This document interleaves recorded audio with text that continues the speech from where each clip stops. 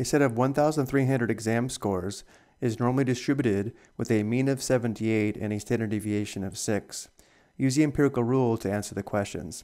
Let's begin by labeling the normal distribution shown below, where because the mean is 78, mean is at the center of the distribution, which is here. And then because the standard deviation is 6, 78 plus 6 is equal to 84. 84 is 1 standard deviation above the mean. 84 plus 6 is 90. 90 is 2 standard deviations above the mean. And 90 plus 6 is 96. 96 is 3 standard deviations above the mean. And now to the left of the mean, 78 minus 6 is 72. 72 is 1 standard deviation below the mean. 72 minus 6 is 66, which is 2 standard deviations below the mean. And 66 minus 6 is 60. 60 is 3 standard deviations below the mean. The first question is, how many students scored higher than 78? Well, notice 78 is the median, and therefore 50% of the students scored higher than 78, and 50% scored lower than 78. So the number of students that scored higher than 78 is 50% of 1,300 students. To find the percent of a number, we convert the percent to a decimal and multiply. 50% as a decimal is 0.5. 0.5 times 1,300 is equal to 650, giving us 650 students. Next, how many students scored between 72 and 84? We'll notice 72 and 84 are both 1 standard deviation from the mean, and we know from the empirical rule, approximately 68% of the data falls plus or minus 1 standard deviations from the mean. So 68% of the students scored between 72 and 84, and therefore the number of students scoring between 72 and 84 is 68% of 1,300, which is equal to 0.68 times 1,300, which is 884 students. Next, how many students scored between 66 and 90? Notice 66 and 90 are 2 standard deviations from the mean. The empirical rule tells us approximately 95% of the data falls plus or minus 2 standard deviations from the mean, and therefore 95% of the students scored between 66 and 90.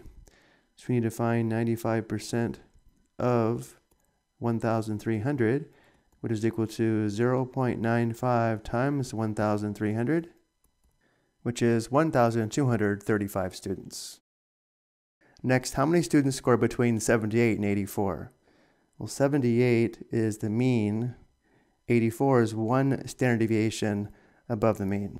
And due to the symmetry of the bell curve, 34% of the data falls between the mean and 1 standard deviation above the mean, and 34% also falls between the mean and 1 standard deviation below the mean, which means 34% of the students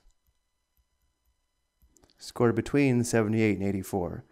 So we need to find 34% of 1,300, which is equal to 0.34 times 1,300, which will be half of 884 students, or 442 students. But again, let's go ahead and check it. And we do get 442 students. Next, how many students scored lower than 72? Notice the score of 72 is 1 standard deviation below the mean. We're looking for the percent of students that scored below 72. Well, we know 78 is the median, and therefore 50% of the students scored less than 78. And we also know the percent between the mean and 1 standard deviation below the mean. This interval here is 34%.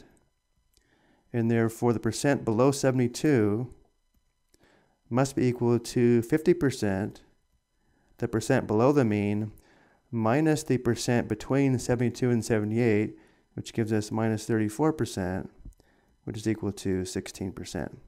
We need to be careful on this one because we cannot just rely on the empirical rule and add 2.35% and 13.5% because remember, the empirical rule only accounts for 99.7% of the data. So the number of students that scored lower than 72 is 16% of 1,300, which is 0.16 times 1,300, which is 208 students. The last question, we're asked to determine how many students scored below 84. Notice 84 is one standard deviation above the mean, so we're trying to find the percent that scored less than 84.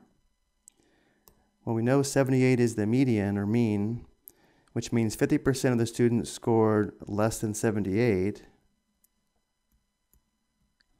We also know the percent of students that scored between the mean and one standard deviation above the mean, or between 78 and 84, is 34%.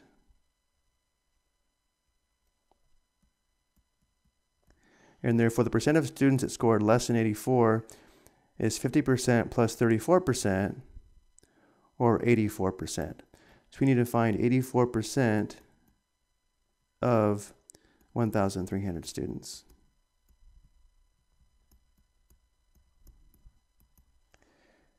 Which is 1,092 students.